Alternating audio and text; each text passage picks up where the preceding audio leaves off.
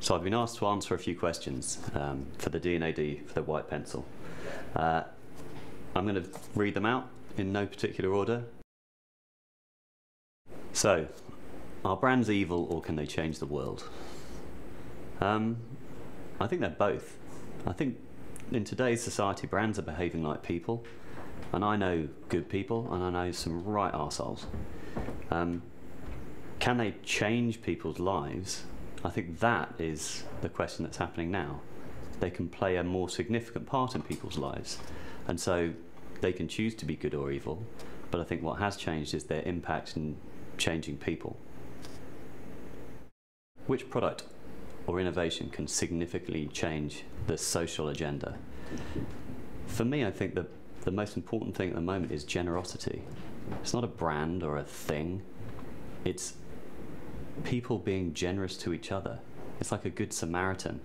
One of the campaigns that touched me and continues to inspire me was the Buy a Coke, Give a Coke, where something that's so large, a corporation so massive, can do something so small that can affect such great change. So I buy a Coke and I give a Coke. It's a very human thing to do.